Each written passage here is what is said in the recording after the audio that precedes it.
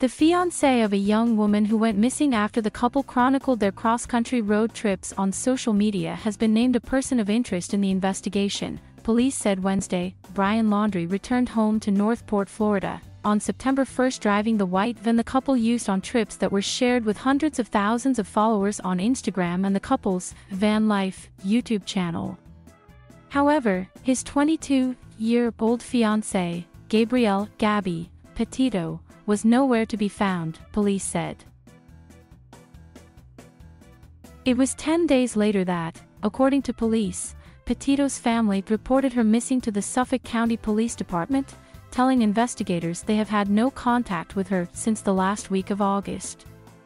Despite Laundrie's return, police said he had made no contact with them about his Petito's disappearance.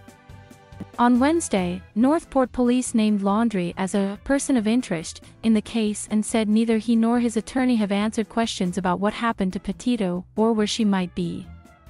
"We don't know what Brian knows.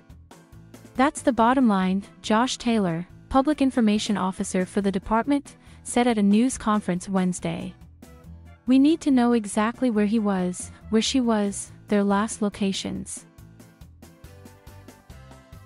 The Northport Police Department is currently leading the investigation with the FBI's help. Chief Todd Garrison told reporters on Thursday that investigators are treating it as a missing persons case at the moment, not a criminal case. "We share the frustration with the world right now," Garrison, who on Wednesday tweeted a personal plea to Laundrie's attorney asking him to reach out to police to help find Petito, said at the press conference. "2 people went on a trip and 1 person returned.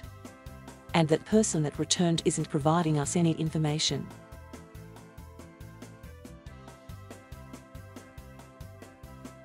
Thank you for watching. Please subscribe.